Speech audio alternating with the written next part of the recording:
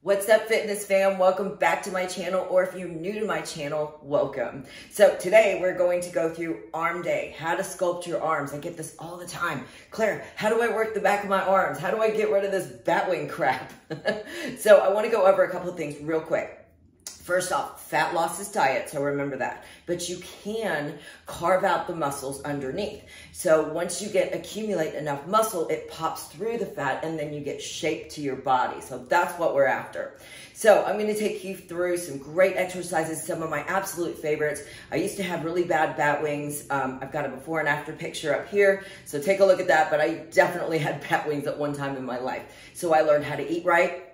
Get enough protein in your diet. If you're over 40, make sure you've got hormone balance. That's really important. I've done other videos on that, so check those out too. And also make sure that you're training them enough. Now, once, twice a week on arms is plenty. You don't want to do too much or overtrain them.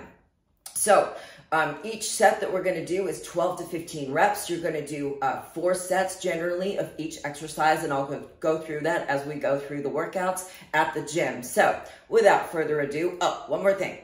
The exercises I'm going to show you, don't be shy of them, in the sense that just because I'm a pro athlete doesn't mean you can't do these exercises. Yes, you can. The only difference between you and me is the level of weight. So how do you tell how much weight you need to lift? Let's say you're doing bicep curls. If you can get to rep number 12, 13, 14, and it's easy, you need to go up on weight. If you're struggling on rep 4, 5, 6, you need to go down on weight. So that's kind of a guide on how you need to know on your weight. Now, you want to rest anywhere from 30 to 45 seconds. It really depends on, what you're doing. You can rest up to a minute. Generally, I rest up to a minute on bigger body part days like glutes or legs. So having said all that, I just wanted to make sure that you knew that you can do my workout. It doesn't matter. You can do it. Just watch your weights. That's the only difference. So without further ado, let's go to the gym, y'all. All right, warming up on the treadmill for a few minutes. You always want to get on an elliptical or a treadmill for just a few minutes, not going crazy with cardio, but just to get blood flow and warm up your body. So almost done here, and we're going to get into this arm workout.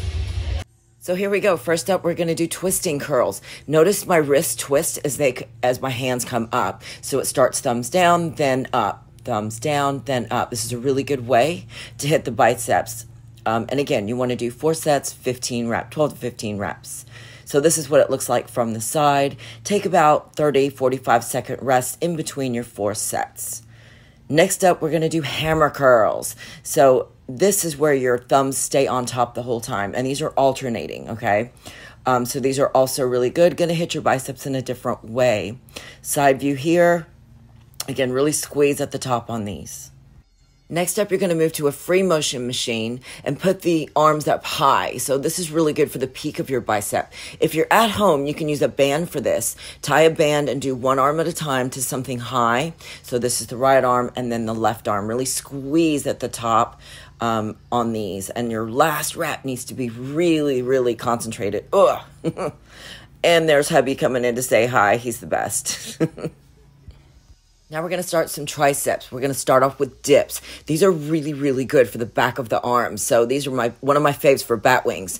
You can also do these with 1 foot up. So this is 1 step up from both feet on the floor, which is the beginner position. And then both feet up is more advanced. So this is what it looks like from the back. Your arms need to be a little bit closer to your sides. So again, 4 sets, 12 to 15 reps on these. And these are killer. So next up are tricep push downs. You can use a rope for this, or you can use a bar. Both are effective. So if you're at home, here's how you do it at home. Just hang a band up over a door. I've done great workouts on this in my shorts. Check those out too. They'll help you. So really squeeze at the bottom on these. Really feel that tricep working, and it should be burning on that last rep. Next up, we're going to go to overhead extensions. Super effective for under the arms. And here's how you do it at home with a band. Tie a band to something high like a bedpost or something and go at a 45-degree angle. And again, really feel that squeeze as you come forward. You're really going to feel this underneath your arms, that bat wing area, right? So as I finish up here, yeah, that's where you're going to feel it. All right, guys, that concludes our arm day. I hope you enjoyed it. Those are some of the best exercises you can do for your biceps and your triceps. So let me know in the comments what you'd like to see next, what workouts you'd like to see.